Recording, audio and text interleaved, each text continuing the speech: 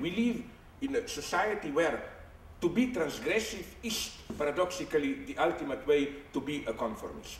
And I think that we should accept this logic. That is to say that all these aspects described by some postmodern theorists of nomadic subjectivity, undermining every fixed identity and so on, this is the structure of subjectivity which fits perfectly global capitalism. So it's the conclusion from this is not what some of friends of mine accuse me of, a pessimistic one, like whatever you do, it will be in advance co-opted, so you can do nothing.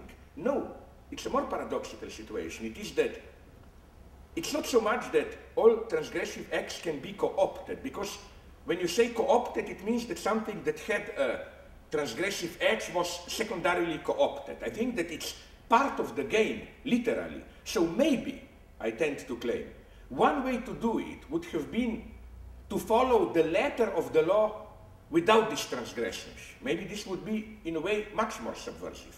Although, again, even this, I admit, it can be part of the game.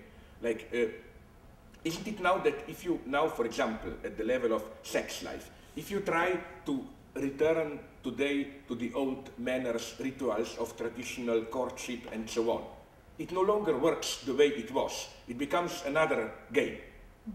So, I'm not saying that at this level you cannot do it, but nonetheless, I claim that actually the obstacles are elsewhere.